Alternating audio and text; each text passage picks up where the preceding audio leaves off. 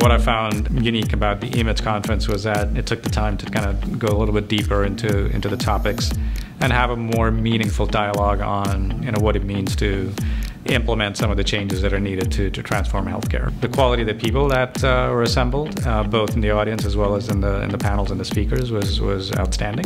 And I think it led for a rich dialogue between the panelists and the audience. I thought the particular group of people that was coming together here is interesting and fairly unique. At face value, it is not yet sort of seen out in the world as one of the preeminent places, and yet all of us seem to kind of come.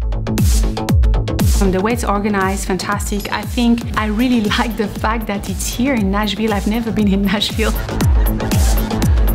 As a healthcare executive, you can't go to every conference anymore. So you have to make the tough choice of, are there 2 or 3 conferences that you're going to go to? And from my perspective, this is always one of the 3 best conferences in healthcare. Partly because of the content, but partly because of the people who come. And that's really important to make those connections, because those connections are what are going to drive healthcare forward in the future. It was a great intimate setting where you could have conversations. I think we're asking robust questions. The reason I come back to the summit, this is my 3rd year, the reason I come back is to find those connections that are not anticipated, because you're in with a lot of deep thinkers in many parts of the healthcare industry. If I can get 1 or 2 or maybe 3 surprising insights from somebody, then it's of great value, and it's happened every time.